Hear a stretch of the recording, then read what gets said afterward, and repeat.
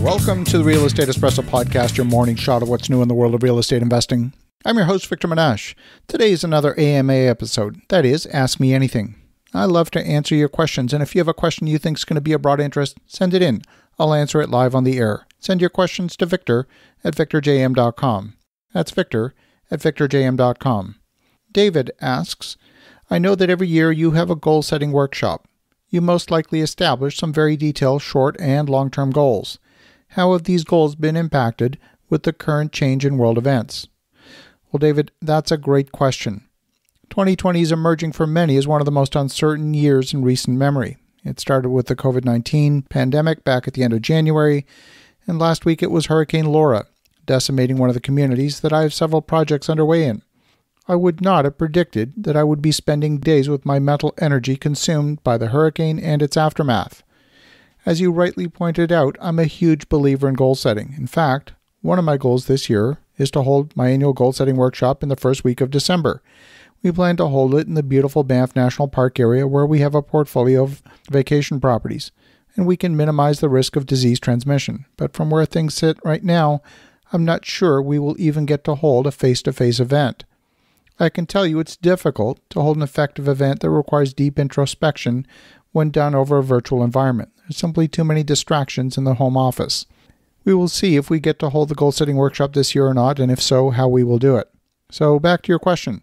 In the last week of November of 2019, I spent 3 days on the beach in Mexico with a small group of like-minded entrepreneurs setting goals. It's a deep exercise in which you focus on getting alignment of your values. Now, there's two types of goals you can set. You can set attainment goals. These are goals that have a tangible outcome. For example, you might set a goal of buying a new house or buying your first investment property in 2020. That would be an attainment goal. A second type of goal is a habit goal. And this is where you might set a goal of meditating daily or running 2 miles each day or getting 8 hours of sleep. That's a habit goal. So when we talk about goal setting in 2020, we need to look at both attainment goals and habit goals. In my case, most of my attainment goals for 2020 are progressing, but they're delayed. But the truth is, we're still on track to accomplish these goals one way or another at a later timeline. One thing that many people struggle with is abandoning a goal when the original objective can no longer be met in the timeline. In our culture, we have a highly competitive social conditioning on ideas like success and failure. So much of that definition is based on comparison culture.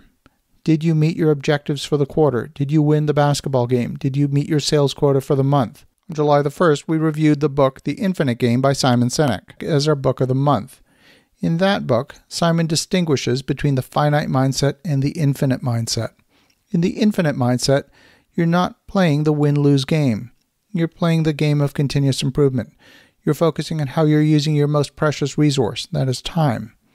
But when things take longer to complete, you end up multitasking. And when projects or deliverables get stuck, whether it's because of the pandemic or any other reason, multitasking forces the effort to multiply. Intuitively, it might not make sense that effort multiplies, but it does. Why would it take longer? I'll give you a simple example that illustrates the point. Let's say you have a task of painting a room, and let's say that you have two choices. In one case, you're limited to working on painting for 30 minutes at a time.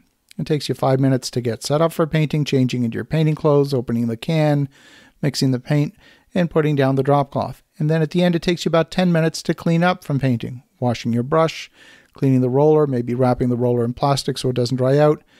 All of this takes time. So out of your 30 minutes, you're only going to get about 15 minutes of productive painting time. In that 15 minutes, you might only get one wall painted out of a total 30-minute session. And if you're going to be putting 2 coats of paint, the entire room is going to take you a total of 4 hours to complete. On the other hand, if you had a fan circulating in the room and you could take the job to completion, you might get started on the second coat by the time the first coat is dry. You could get the entire job done in about 2.5 hours. You're losing too much time to context switching. The fact is, much as we would like to be in control of our lives, there are some things we can control and others that we can't. Getting clear on what we can control is essential to making choices. It's easy to get into a mindset that says, your hands are tied. Well, the truth is you have a lot more choice than you might think. Surprises can invert your priorities in the short term, and in an uncertain environment, my focus is on my habit goals. So as you think about that, pay close attention to the habits that are grounded in your values on a day-to-day basis. I want to thank you, David, for a great question. Have an awesome rest of your day. Go make some great things happen. I'll talk to you again tomorrow.